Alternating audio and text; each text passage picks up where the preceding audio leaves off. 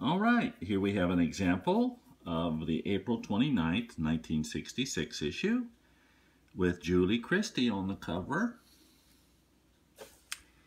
We're going to start right off with the closing of the Metropolitan Opera House and kind of a history of what was happening there and who was there at the final days and the final shows.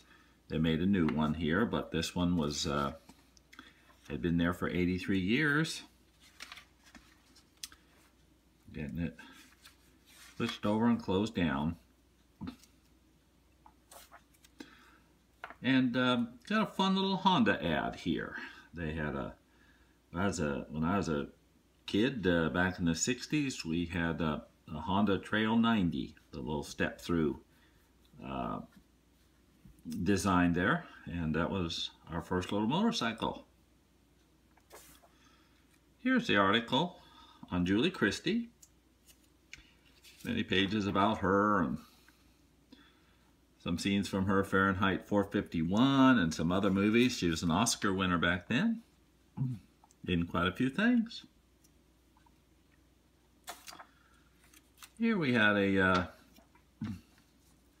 guided missile deal that the military was using, a shoulder launched guided missile that could shoot down something there, enemies.